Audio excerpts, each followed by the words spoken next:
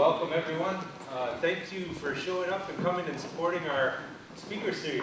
And I'm really surprised to be saying this, but it's the last one in our speaker series. This went by so fast, and it's been such a great experience in bringing in people that we admire and bringing in people that are associated with our IGOV program that we want to show off to the rest of the university and expose their good mind to all of you and get us thinking about the really important things that we're all dealing with as Indigenous people and people in support of Indigenous struggles.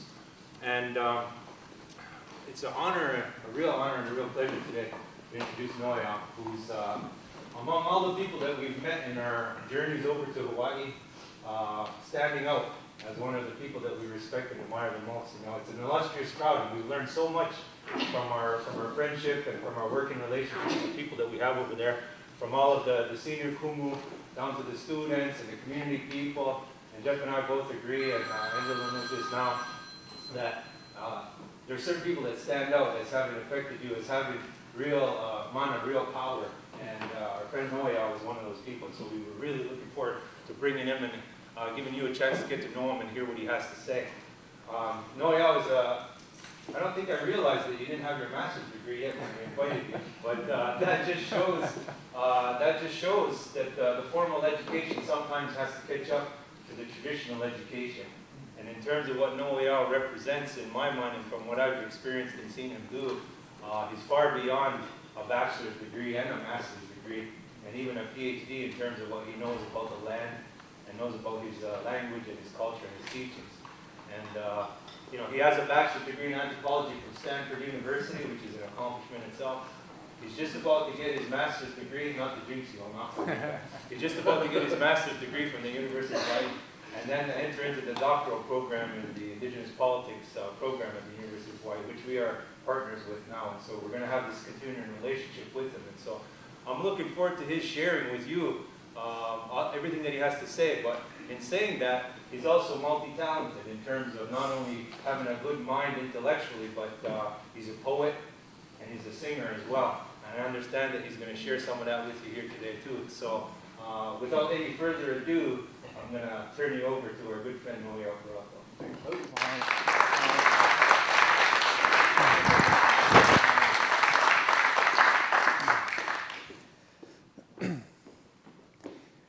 E ia Hawai'i, he moku, he Kanaka Hawai'i e. O ākea ke kāne o papa o alinu kawahine. No hopūlau a hānau ia ka mauna o ākea. Hānau ia ka mauna o ākea, a o pua e ka mauna o ākea. He keiki mauna, he makahiapo kapu nā o ākea e. No hoho o ākea ia papa a hānau o hoho ku kalani, he wahine. No hoho o ākea ia haalele a o ākea, a haalele o ākea ia papa. Noho ia ho'oho kukalani, hānau ia o hāloa nakalau kapalili, he keiki alu, kanu ia ulo a ela he kino kalo. Noho ho ākea ia ho'oho kukalani a hānau ia o hāloa, he ali'i, he kanaka o iwi e. Nā hāloa nā lālani I a nā lani e walu. O ka haalele honua ke kāne o nā kaula ka wahine. Noho pūlau a hānau ia o ka hele he kāne. O ka hele ke kāne o ka I ka ai ka wahine. No pūlaua a hānau ia o pālau he kāne. O pālau ke kāne o puana ka wahine. No pūlaua a hānau ia o lahapa pālau he wahine. O lahapa pālau ka wahine, o Liam Peralto ke kāne. No pūlaua a hānau ia o Charles Liam Peralto he kāne. O Charles Liam Peralto ke kāne, o Sylvia de Costa ka wahine. No pūlaua a hānau ia o Charles Anthony Peralto he kāne. O Charles Anthony Peralto ke kāne, o Bernice Souza ka wahine. No pūlaua a hānau ia o Joe Charles Peralto he kāne. O Joe Charles Peralto ke kāne o Valerie Miranda ka wahine. No pūlaua a hānau ia o au o Leonel Peralto he kāne. E no au ka opu aka mauna. He maka nā hāloa, he oha nā hā mākua. He kohola lele I ka makani. E ola nā iwi, e ola ke kula iwi. I ka piko kapu o ākea e. Aloha. Aloha mai kako. And mahalo for having me here. My name is Noea Peralto. I'm from a place called Waiakea in Hilo on the island of Hawaii. And it's really an honor for me to have been invited here. And I want to start by saying mahalo and aloha to the indigenous people of this place, to the Oiwi of this place, for allowing us this space to share. and allowing for me to be here. And I want to thank also IGOV, Ty and Jeff and everybody for welcoming me and inviting me to be here and share this. It's truly a great honor for me. Like Ty mentioned, I'm a student. I'm 25 years old and still learning a lot, and really honored to be able to come and share some of these stories with you guys from my homeland, and to be able to have this space to do this and to share this knowledge with you guys. You know, when I told a lot of my friends and family about coming here to this talk, a lot of them were pretty surprised that, and really proud and happy for me too at the same time that, you know, I had been invited to come this far to speak and to share. And, you know, in reflecting upon that, you know, on my way here, I really thought about my journey here before. I came here in 2011, first time here as part of this exchange program, this class between IGOV and the Indigenous Politics program at University of Hawaii, where I'm at. And there's a saying that we have that was said by one of our chiefs, Kamehameha II, Liho Liho. And he said, "Na wai ka ole ake ake mai, he ala nui I ma'a I ka hele ia e umau mākua." And what that means is, you know, it was in response to somebody who was complimenting him on his knowledge and his wisdom. And what that basically means, what he says was, you know, why shouldn't we know? Why shouldn't we know? This is a pathway that's been well traveled by our ancestors, by our parents who came before us. And so in thinking about that, as you know, I was on the plane ride over here, making my way back here, you know, it really made me think about this pathway that connects this land with the land that I come from in Hawaii, and how it really is a pathway that's been well traveled by our ancestors that came before us, and how this exchange, this relationship has really served to kind of restore and reconnect us to that pathway. And so I'm going to be talking about that a little bit today, as the title of my talk suggests. But I started off with a ko'ihonua, a genealogy chant, as a way of introducing myself and introducing those ancestors that came before me and that allow me to be here and that make up the foundation of who I am and who I am standing here before you sharing these stories and the perspective, the worldview that I come from. It also introduces the place that I come from. And that's really the central focus of my perspective, and I want to put that out there, not trying to hide it. You know, that's the foundation of who I am, and that's the foundation of all of my work, and I think all of our work as people too. And so one place that's mentioned in the beginning is Mauna Wakea, and this is a picture of it here. It's our highest mountain on the island of Hawaii. It's the highest mountain in all of the Pacific. And if you measure it from the bottom of the seafloor to the top, it's actually supposed to be the highest mountain in the world. And we consider it to be our most sacred mountain. And in our genealogies, it talks about Mauna Wakea being the firstborn child of Papa, the earth, and Wakea, the sky. And so the islands were born from Papa and Wakea, and then the mountain of Wakea, Mauna Wakea, was born as a firstborn child of Wakea. And that makes it sacred in that sense, because the firstborn is the most sacred. As is the island of Hawaii, the firstborn island of Papua and Wakea. And so I introduced that as the place where my ancestors' bones rest, and as my own piko, my own umbilical cord, where I am centered. Another ancestor that I name is Haloa. And this picture here is a picture of Haloa. It's the kalo plant. And in our genealogy, it talks about those same ancestors, Papa, the earth, Wakea, the sky, having given birth to a daughter, Ho'ohokukalani. And then Wakea gets together with his daughter, Ho'ohokukalani. They give birth to a stillborn child, Haloa Nakalau Kapalili. And they bury it near the house, and from his grave grows this kalo plant. And the kalo became our staple food, because the next born child that Wakea and Ho'ohokukalani had, they named after Haloa. They named him Haloa. He became a chief, and he became a human ancestor for all of us, Kanaka Maoli. And so the kalo plant is the embodiment of that relationship that we have genealogically as descendants of the land, descendants of our akua, our gods, and as the living descendants of Haloa, which feeds us. And so I wanted to just start out by recognizing those kupuna who I bring with me here today. And really as the foundation, the backbone, the Kuamoʻo, as I'll be talking about for everything that I do. Just for those of you who may not be familiar with, I'm from the island of Hawai'i, and the island of Hawai'i is located right there in the middle of the world. It's the center of the world. Center of the Pacific. I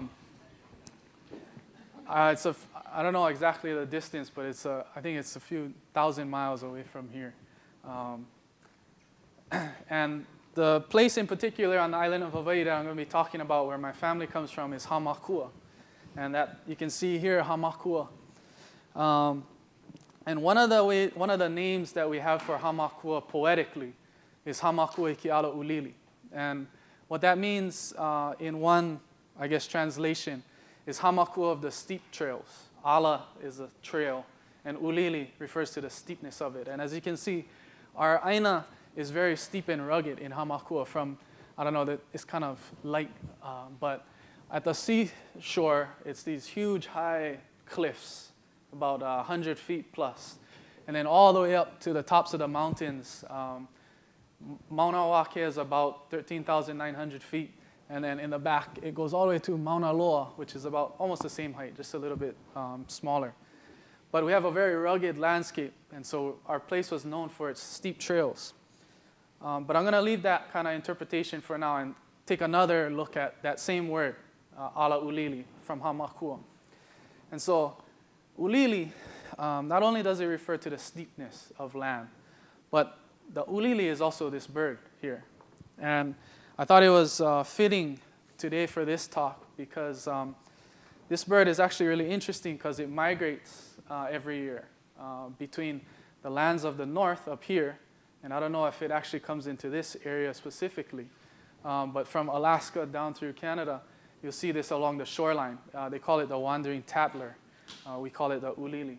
And in the wintertime, it makes its way south to Hawaii and to other places in the south, other islands in the Pacific. And it makes this long journey across the ocean. Every year, summertime, heads back up north. And you know, another animal that travels along this same pathway is the whale, the humpback whale.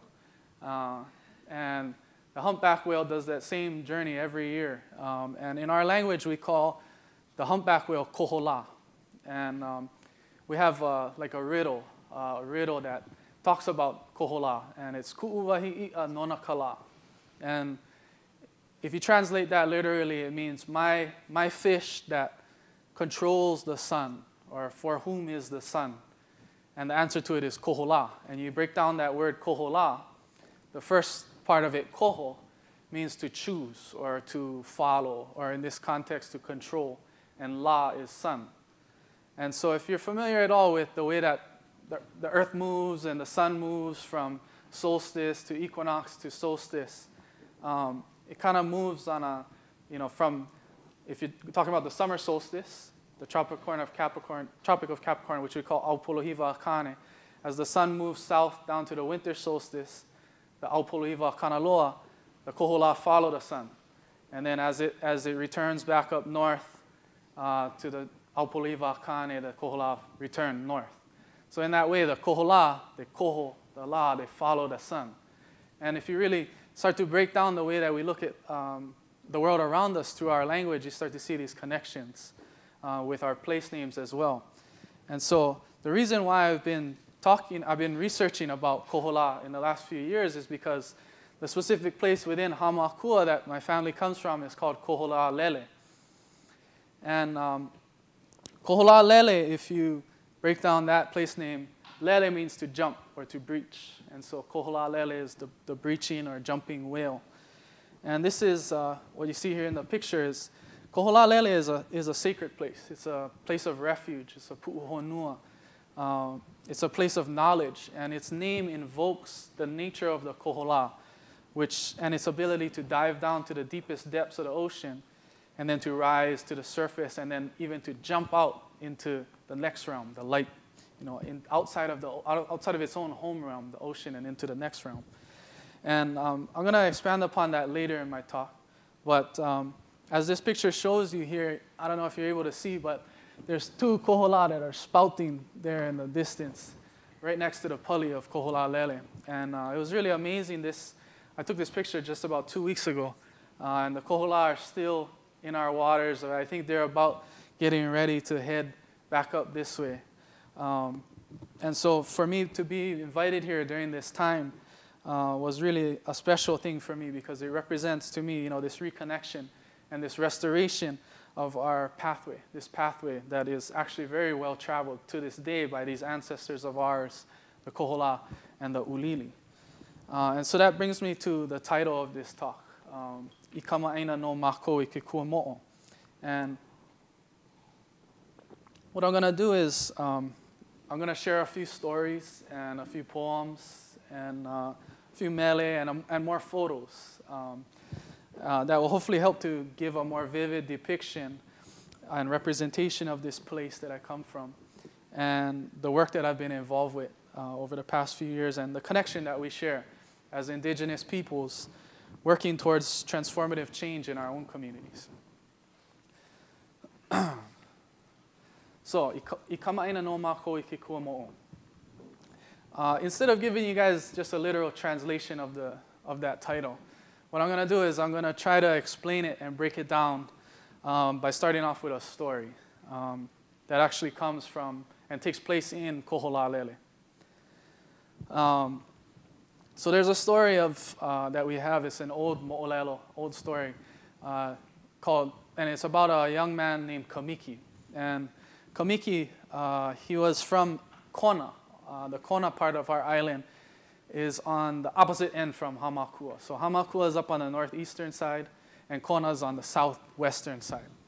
And so he and his brother Maka'iole, they were in training to become olohe lua, like experts in the martial art of lua. And as one of their final tasks, their grandmother sent them on a journey around the island to kind of test their knowledge against some of the best experts around the island and some of the chiefs around the island. And so they make their way from Kona around Ka'u, Hilo, and then they come to Hamakua.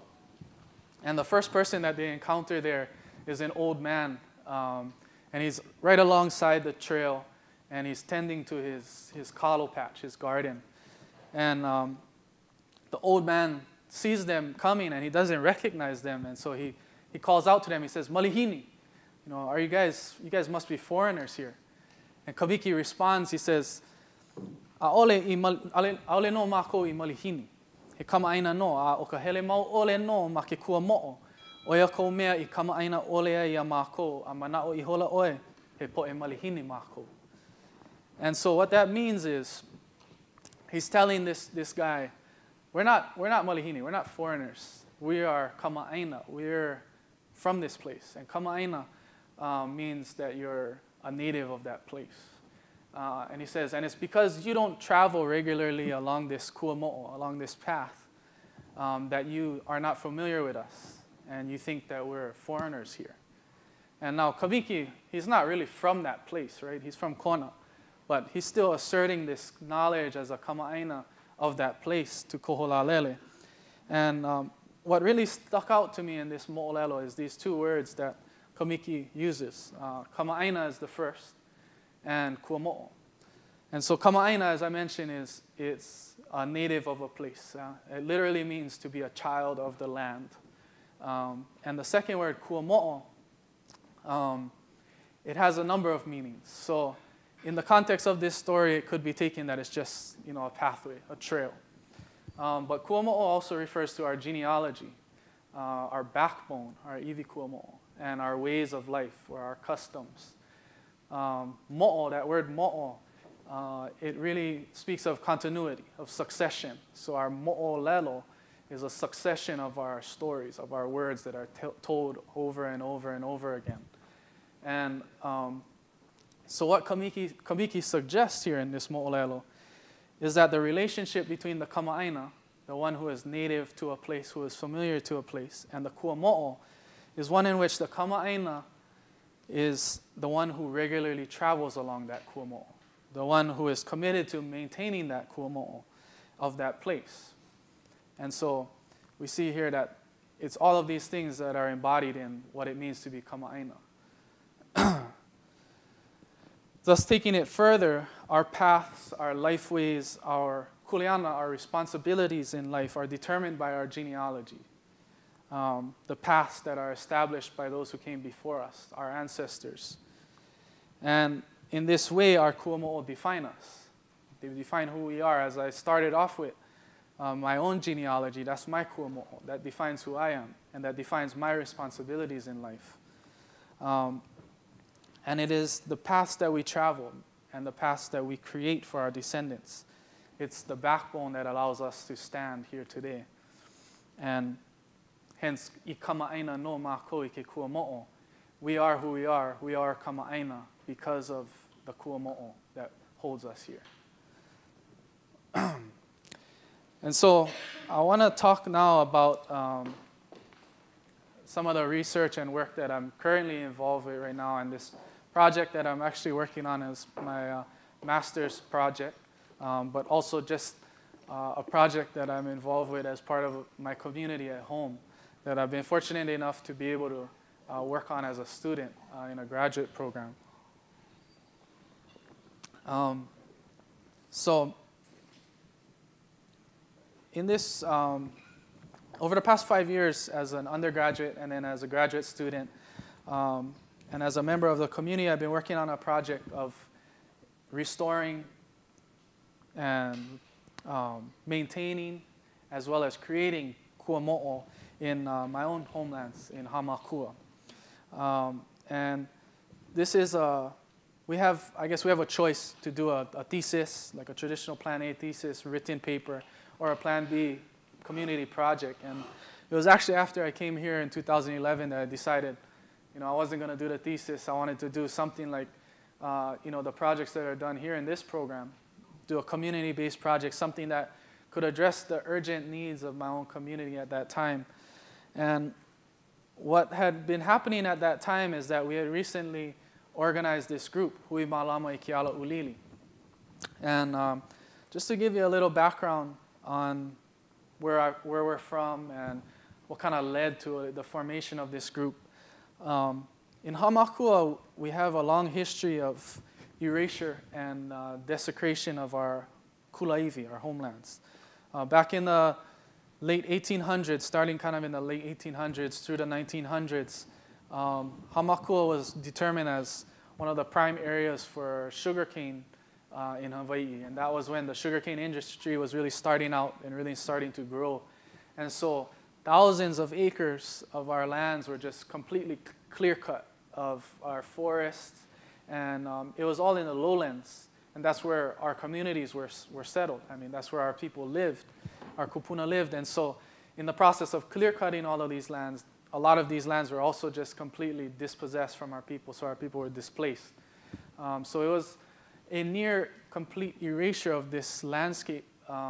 And in that same way, what also happened as a parallel to this, what's happening on the land, was also that as this disconnection and displacement occurred between our people and this landscape, also the stories and the chants and the knowledge that was embedded in this land and still is embedded in this land began to become displaced as well.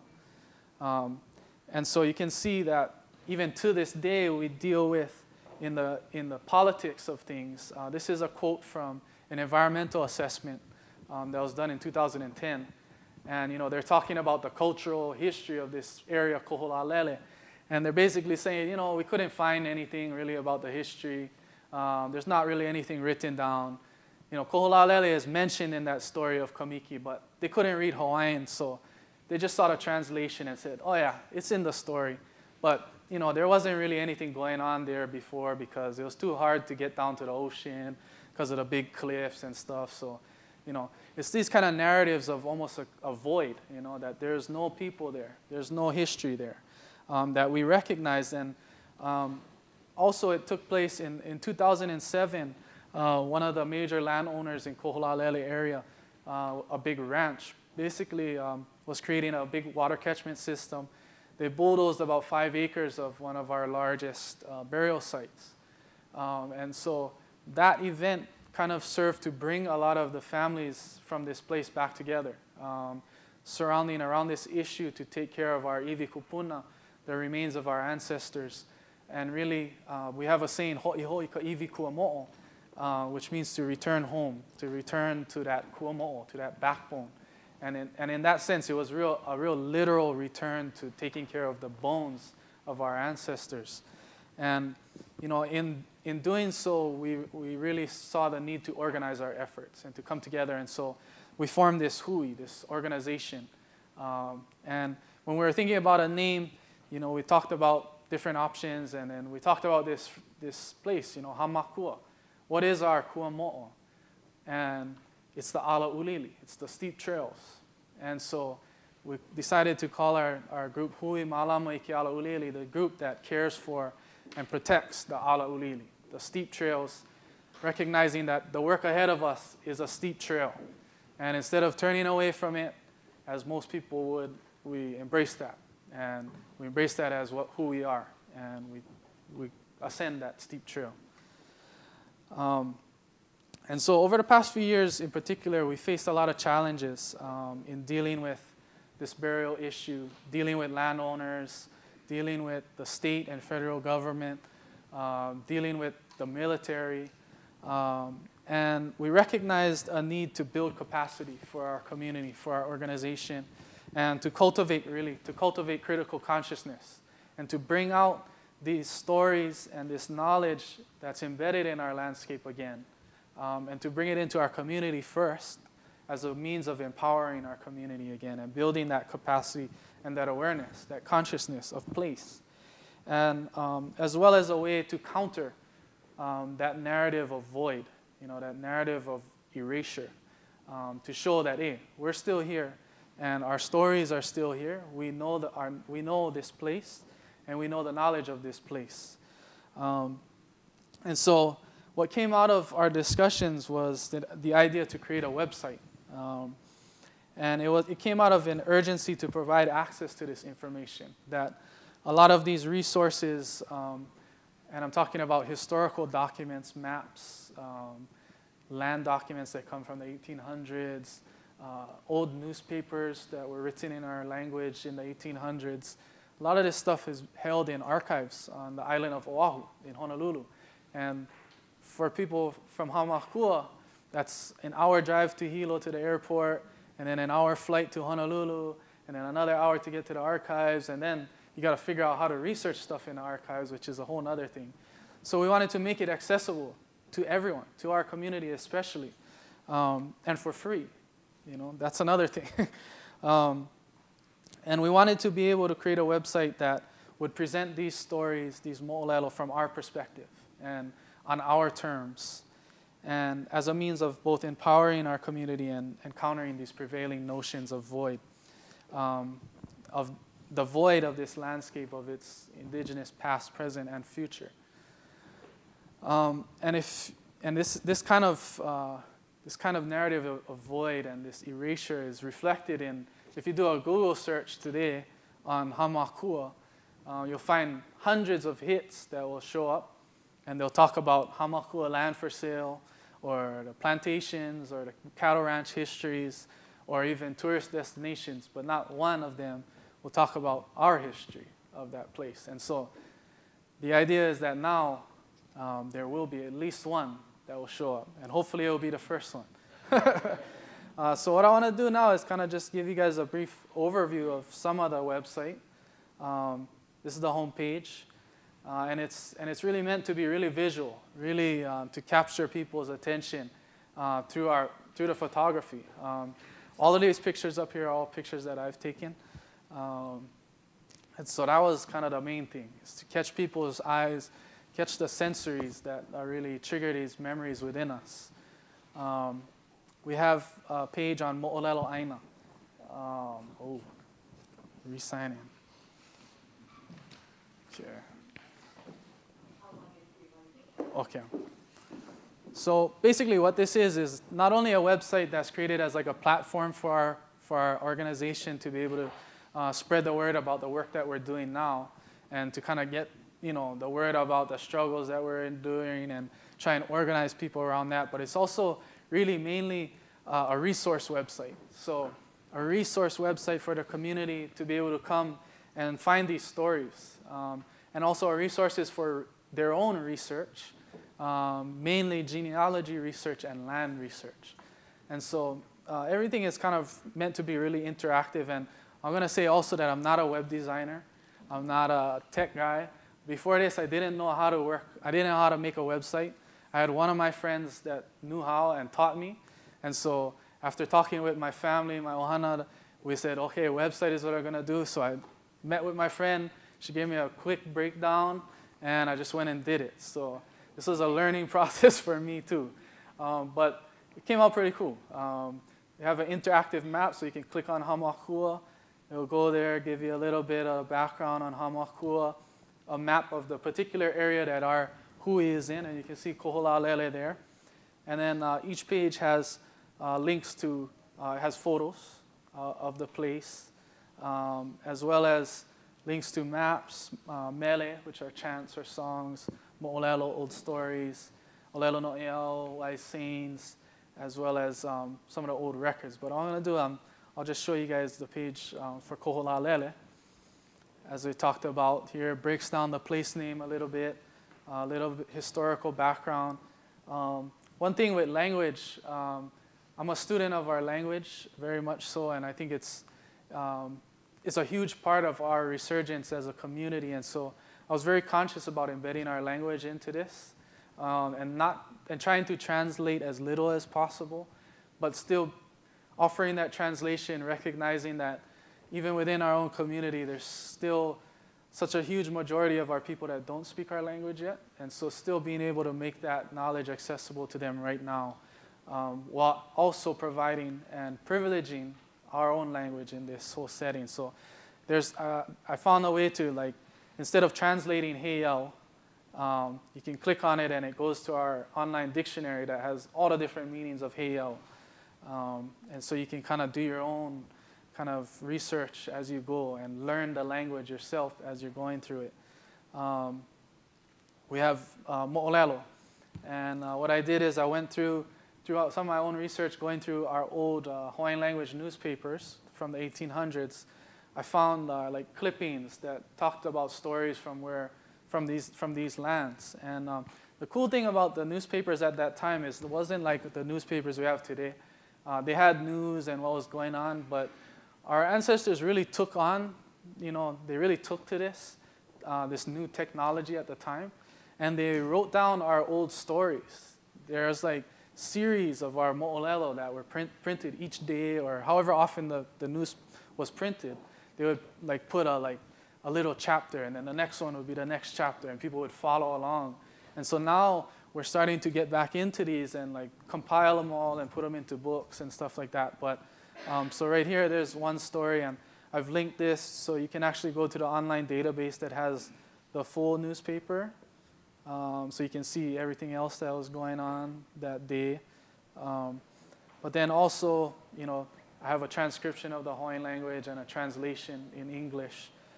And in this particular story, it's about this guy.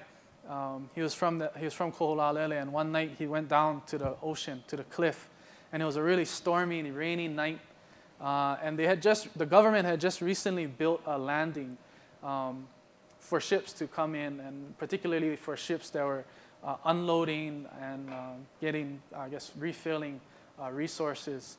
And so they dug out and dynamited this ramp down through the cliff. This is like a 100-foot cliff. And then they built a landing down at ocean level. And this guy was watching this, and the storm and the wind was coming in, and the waves just tore that landing apart. And this scene kind of recalled in him this old saying from that place. And it's "A koholalele pauka ino akamakani, hauko alaka ino akia eloa." And so I have a link to that. And it has a translation which means at Koholalele, everything is destroyed by the wind. And as the A'eloa wind, it's the really strong wind of that place, just comes ripping through. And so as an alternative to that English translation, also put in a video that kind of demonstrates, that wind and that waves of that place. This is standing where that landing was. And so it's a way of really trying to translate our language through imagery as opposed to translating it into English. Imagery and sound and really sensory. And then the last part of the website I'll show you guys is this page. So in this area, there's, as I mentioned, the ala ulili, the steep trails. There's one trail in particular that's a really important one. And it starts down at the ocean, here you can see, and it goes all the way up to the summit of Mauna Kea. And there's like only one or two trails that went all the way to the summit because that was like the most sacred region. Only very few people went up there, and it was only for very specific purposes, for ceremony, for burial of certain ancestors, for depositing the piko, the umbilical cord of a newborn child. And so this is the trail that we have been working to reopen access to regain access to. Because of this history of displacement, a lot of this has been cut off to our access for generations. And this is part of that trail is what we access to go take care of the burial site that we've been taking care of for the last few years. And so you can kind of go through the different VAL. We have VAL, they're like environmental zones as you go from the ocean all the way up to the top of the mountain. And not too many people know that in Hawaii you can go from the beach to the Arctic, snow at the top of the mountain in just an hour or so.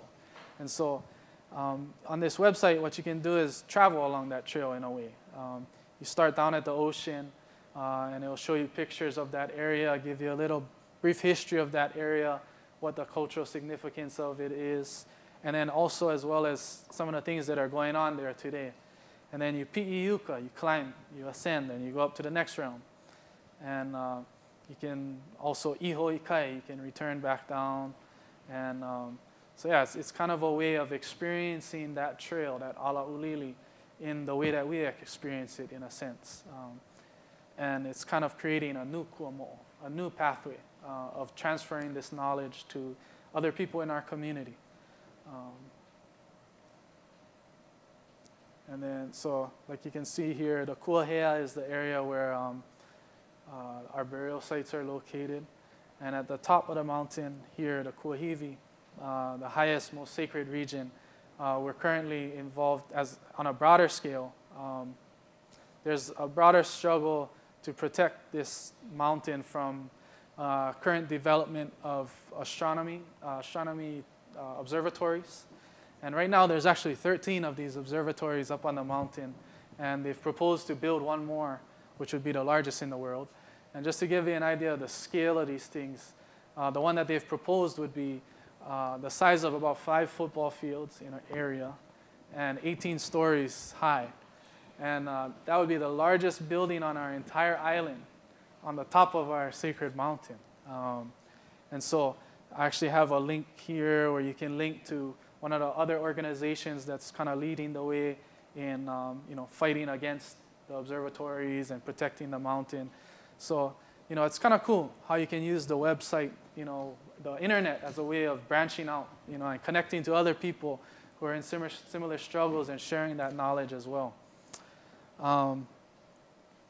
And so, it's not without its drawbacks, and I'll leave that for questions if people have later. But what I'm going to do now is just I'll return to the presentation. And so now, on our aina that had its native vegetation clear-cut and its native people nearly completely displaced, here we are, the kalo Kamaʻāina, the kalo plant that is deeply rooted in our land and that refuses to go away, that refuses to die. If you cut a kalo plant and you leave the root in the ground, it's going to grow back up no matter what. And so here we are, sprouting forth again. And sitting in on the class yesterday, Ty and everybody was talking about the struggle in Oka that occurred in the 1990s. And Ty said something that made me remember a poem that I had written when I was here last time, and kind of came out of all the experiences that I had at home and the struggles we had at home, and then relating it to what I had learned here. And he said, we need to let 1,000 okas bloom, and kind of referring to the fact that if we want to see the overall transformative change on a grander scale, we need to have these kind of things bloom in every community around our landscape. This thing needs to happen in every place. And so, this is our way of trying to start and bloom our own, resistance and movement out of our place. And so, I'll share that poem now. It's called Recolonization.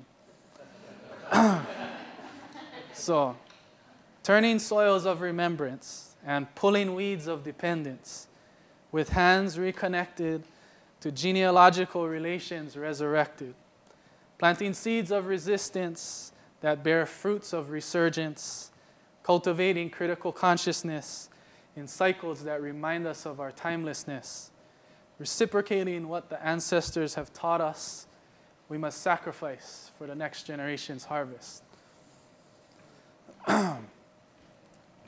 And so, what that poem really talks about is this idea that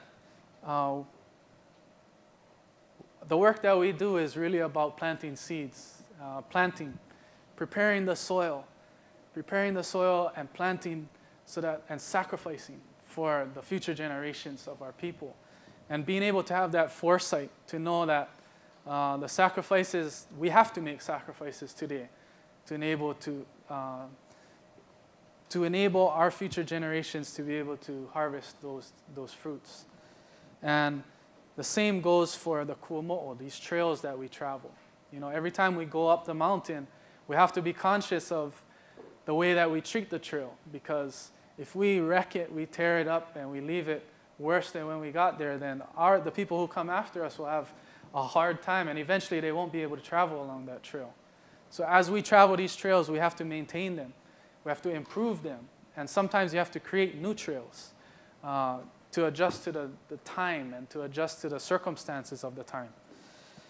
And so, what these experiences have really taught me is that Kuamoʻo cannot completely be erased. They live on in our aina, in our land. They live on in each and every one of us. We are the embodiment of the Kuamoʻo that have brought us here. And it's our kuleana, our responsibility thus, to seek out these Kuamoʻo, to find them, to come to understand them intimately within ourselves, and to ensure that they're maintained, to ensure that they're passed on to the next generation, as we plant seeds of resistance that will bear fruits of resurgence for those who will follow in our paths, those who are following our Kuamoʻo. And so I want to close my presentation out with a few more poems as a way of really expressing my great thanks and mahalo to the people of this place, to all of you, and to the Oiwi of this aina, the native peoples of this land. Because, when I came here in 2011, and same when I came here again this trip, I've really been touched by the generosity and the hospitality that's been shown to me, and that was shown to all of us when our group came in 2011. And, the willingness to really take us in and feed us and share your stories with us, no matter what the circumstances were, no matter how difficult the circumstances may have been. And one experience in particular, at the end of our trip last time, we went to Chiam, and towards the end of that trip, on the last day, we all gathered and we shared food, and then we all shared stories and songs with each other.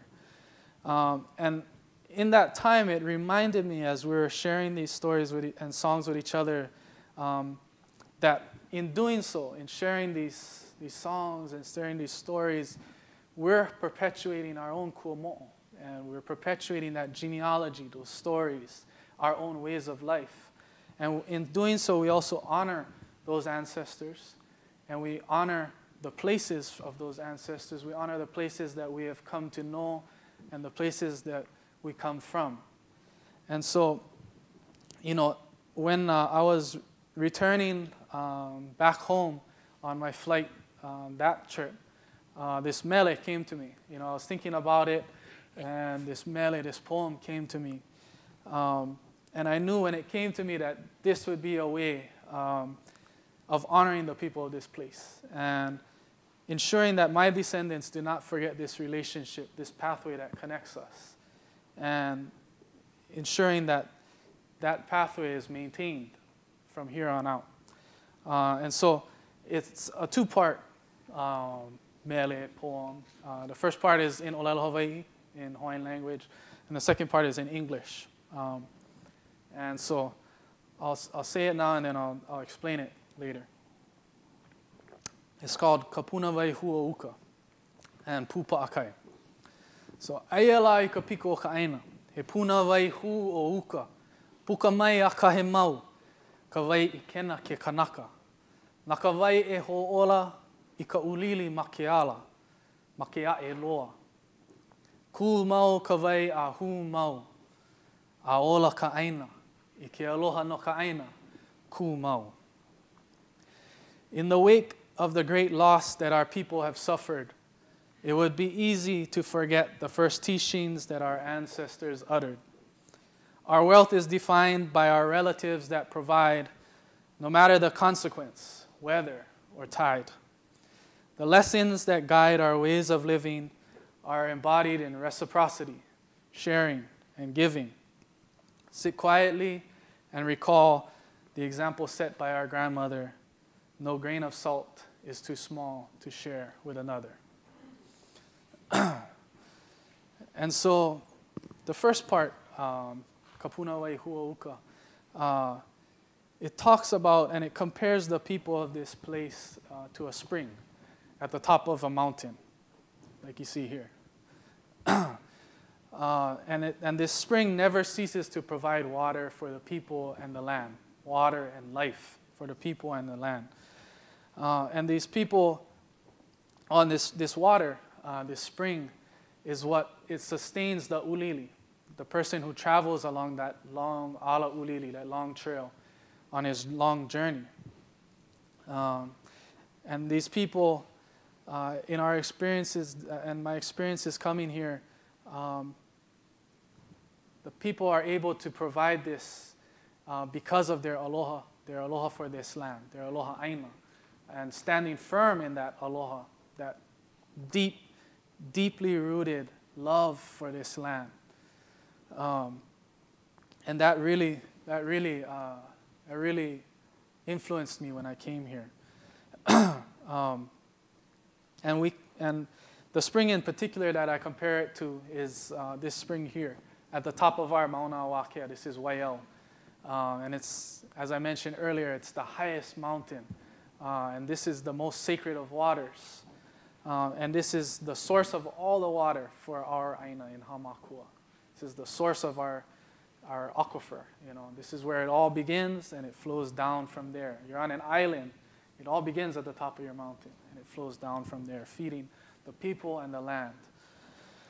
We call this we also call Waiau the piko o Wakea, the umbilical, the navel of Wakea, the sky. And so this really is the embodiment for us of that connection, as just in the same way that your umbilical cord connects you to your mother.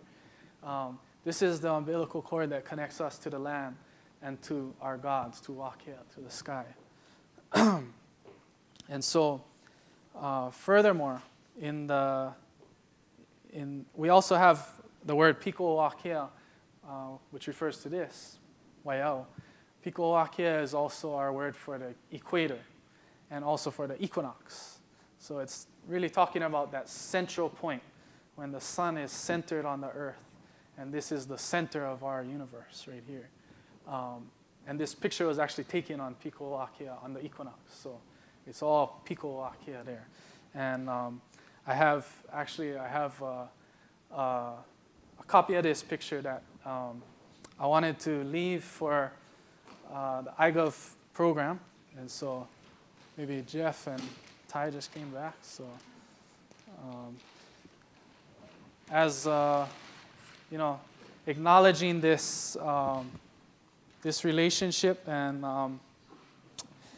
all of the gratitude and hospitality that was shown to us when we were here, and this is my way of saying mahalo, honoring the people of this place, the spring who never ceases to give water to the land and the people. So, mahalo. Yeah. Oh.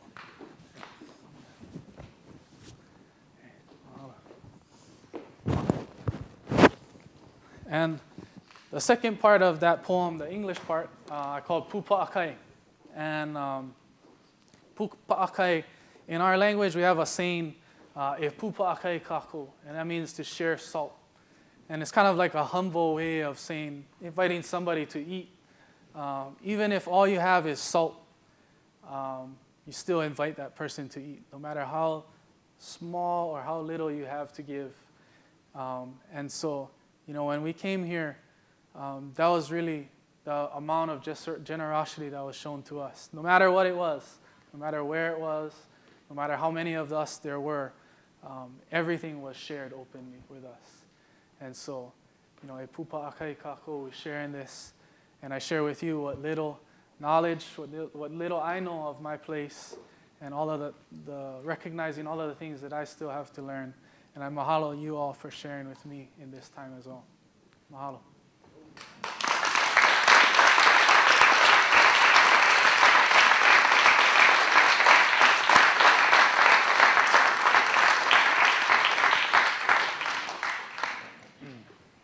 This is a picture from the top of Mauna Wakea about a month ago.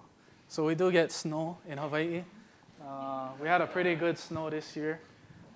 It just melted, so it's pretty, yeah, it was a good sign.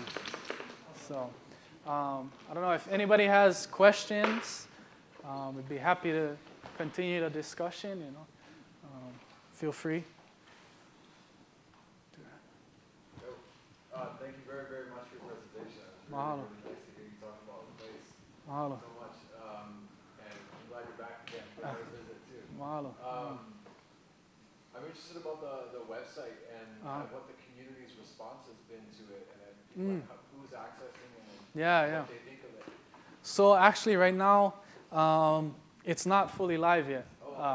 This is my project for my thesis. So I just turned in the written portion 2 weeks ago, and I defend it in 2 weeks. So I have to defend this to my committee in 2 weeks. So this was kind of a dry run for me. So, but at least in terms of our own organization, our own hui, the Ohana, they're really excited about it. They're really excited about, a lot of this stuff is new to us too. Finding out, about these different things in the newspapers, all these old maps, and really reconnecting to these stories and these old place names has been really cool. And to be able to see how that's impacted my own family, it's been really transformative. Just starting with our own family first. And you start to see how people start to use those place names again. Whereas, the whole plantation industry kind of changed the landscape in a way that they centralized communities into plantation camps. And so big, broad areas kind of got known by the name of that camp or the name of that plantation. So like in this area, the nearest camp was Pa'awilo Camp. And so people kind of know it generally as Pauilo, not knowing that actually there's Koholalele, there's Kainehe, there's all these other places there. And so really trying to bring out those place names and all the knowledge that's embodied in each one of those place names. One of the big focuses I've done is on Koholalele, and really just from a place that I grew up knowing that place, but not knowing much about what the place name meant. And then learning all of these connections with the kohola, the whale, and how this place is connected to that whole journey, and all of the knowledge that's embodied in that.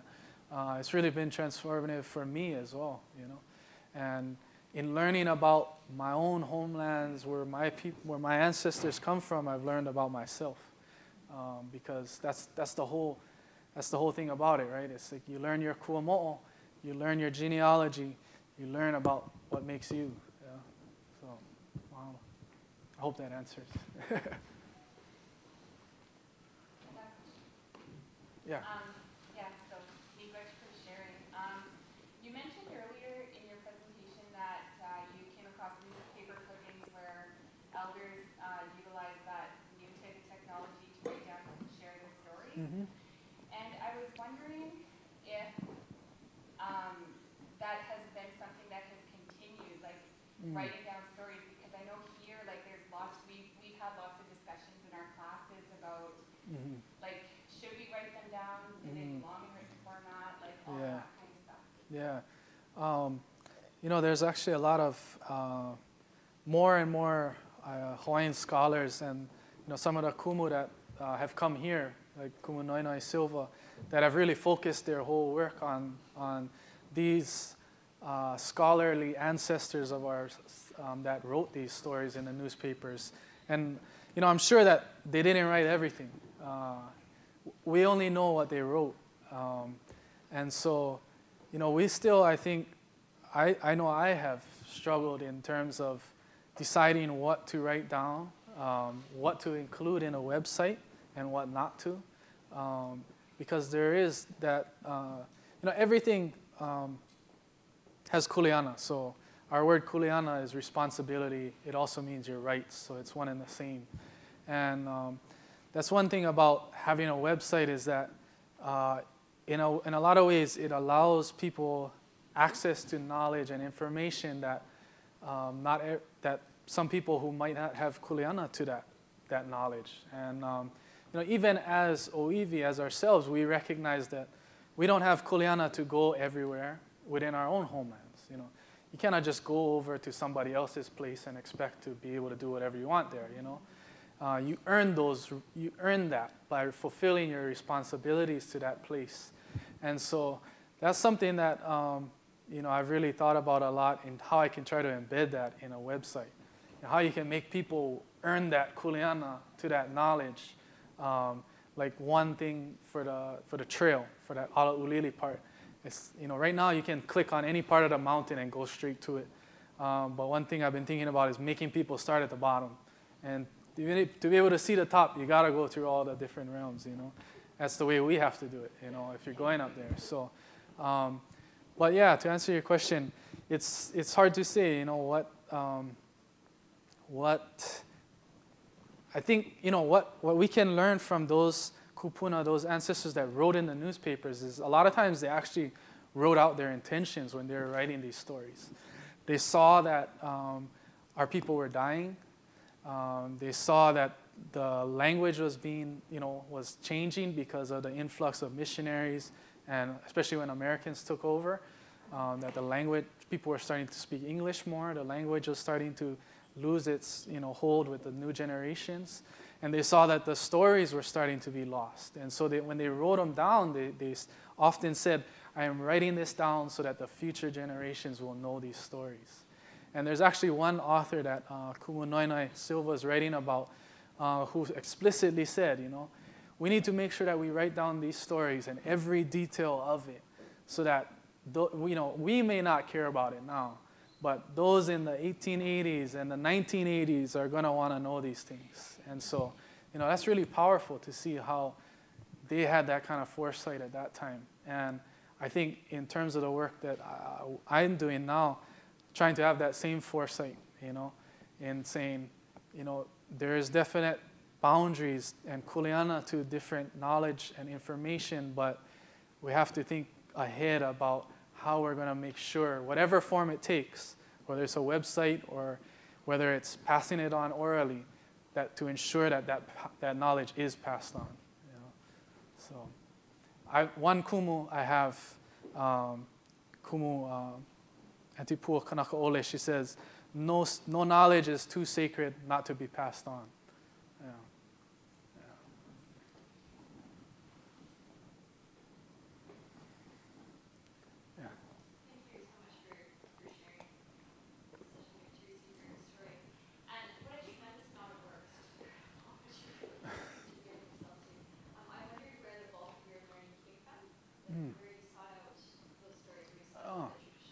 Yeah,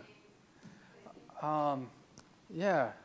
This project actually started out when I was a kid. When I was in high school, we had a project where to interview one of our elders, and so I went and talked to my grandpa, and my mom's dad and her dad were all born and raised here in Koholalele, and so that was he was my last living grandparent. So I went and talked to him, and I recorded all of his stories, and it like hooked me, you know.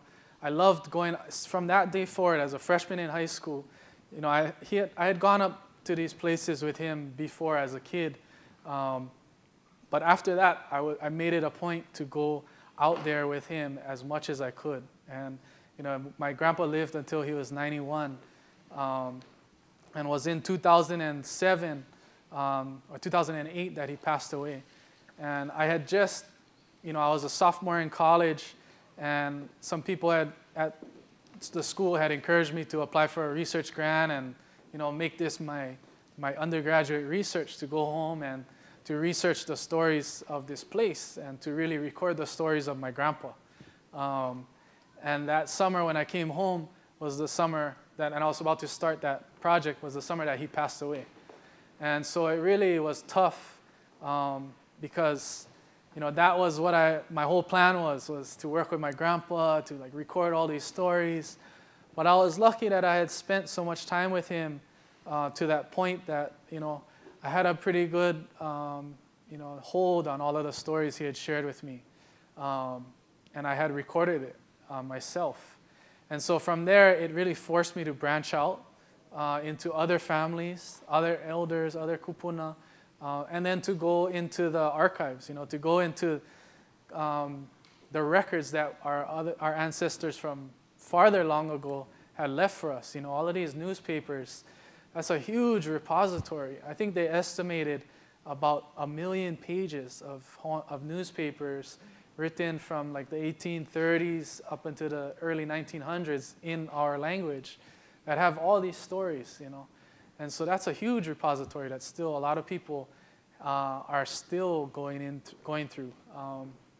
And then also in the 1840s is when the chiefs got together with some foreign advisors and they decided to go with a new system of private land ownership.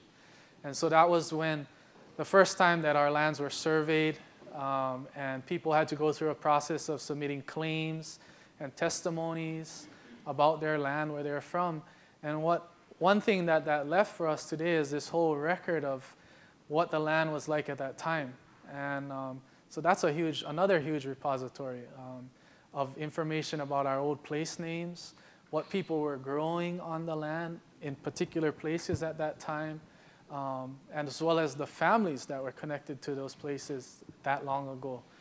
So that really has been powerful in helping people with genealogy research, with research that connects people to be able to get back to their family's land in that way as well. So it's been a real mixture of talking to our elders who are around today, and that was the first place I went.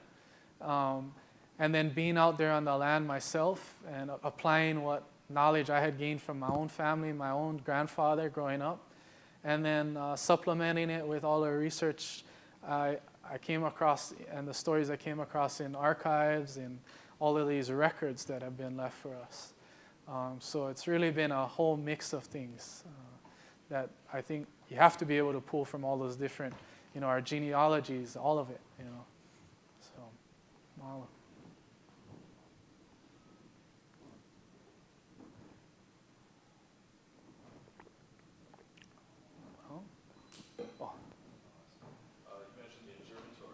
Yeah. That's being proposed.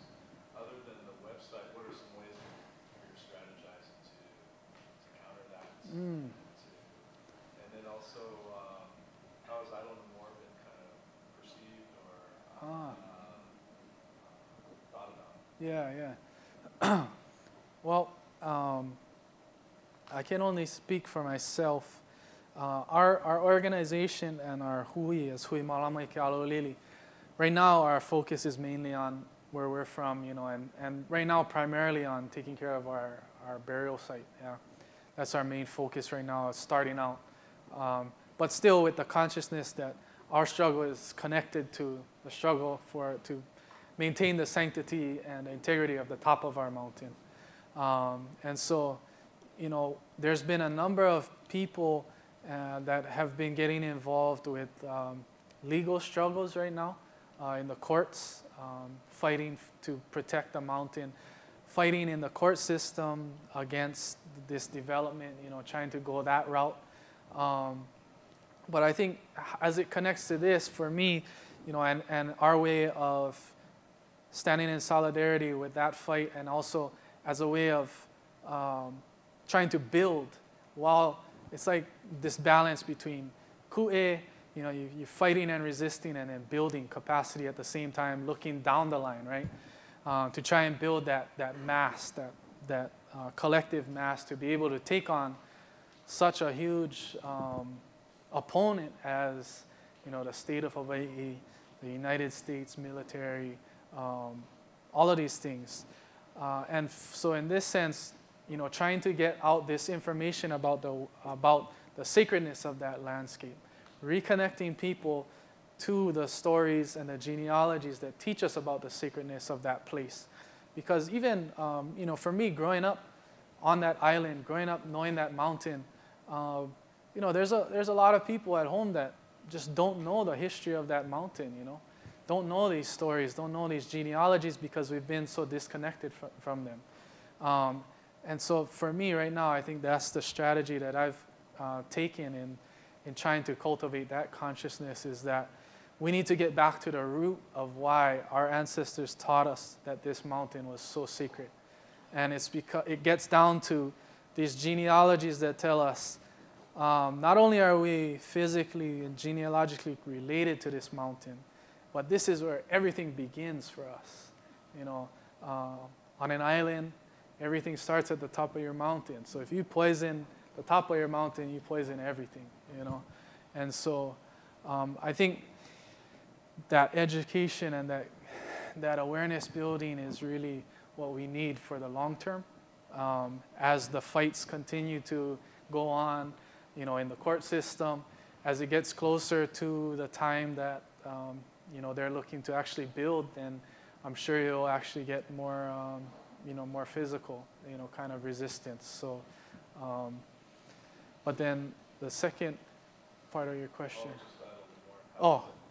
Actually, you know, there's, I think I don't know more, you know, we haven't had, you know, and it's been interesting for me coming here to get the perspective, you know, different perspectives here from people here who are involved in that movement. But, you know, it's really been interesting to see how it's kind of sparked a lot, I think, at home, especially around issues that are going on right now with GMO labeling.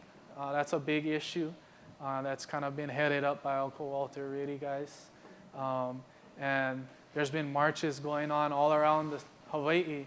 And a lot of the theme has been I don't know more, and kind of standing in solidarity with that movement as well. And then also there's been issues around this public land development corporation that was created by the governor, by the state, to create these public-private partnerships with the state to develop on public lands, which are actually all Hawaiian national lands, Hawaiian kingdom lands that were, you know, seized by the United States and given to the state. And, you know, it's kind of sparked a movement of itself, I think, that's been inspired in a way by the I don't know more movement here, and seeing what's all been going on, you know, in other places. But it's really been interesting to be here to learn more about, you know, what's actually been going on here, and to be able to engage in that way about these issues, you know, because I think in a lot of ways we all are fighting the same kind of struggles when it gets down to the root of it. We all have our own particular histories and places that we come from, but it's a lot of the same struggles, you know. So.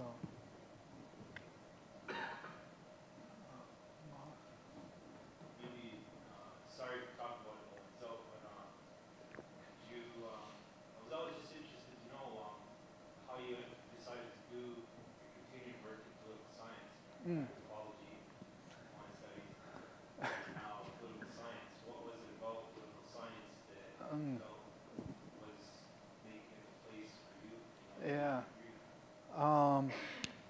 To be honest, you know, I couldn't really see my research and the work that I'm doing falling into any one of those fields, those disciplines, and I had a real hard time deciding on what program to even apply to because of that, because I wanted something that was interdisciplinary, you know, that would allow me to draw on Hawaiian studies, Hawaiian language, you know, geography, history, political science.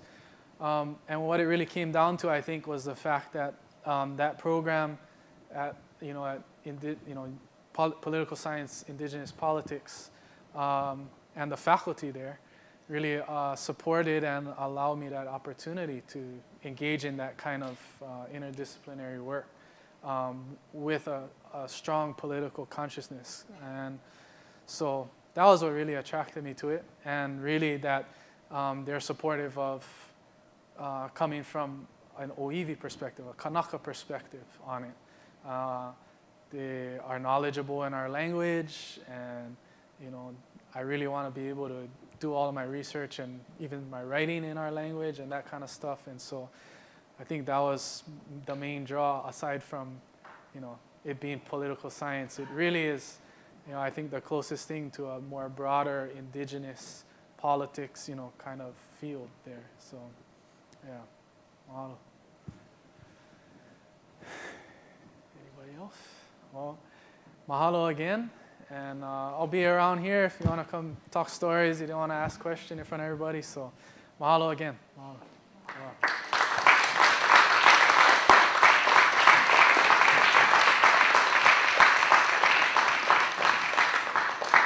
Just for the record, we are trying to recruit him.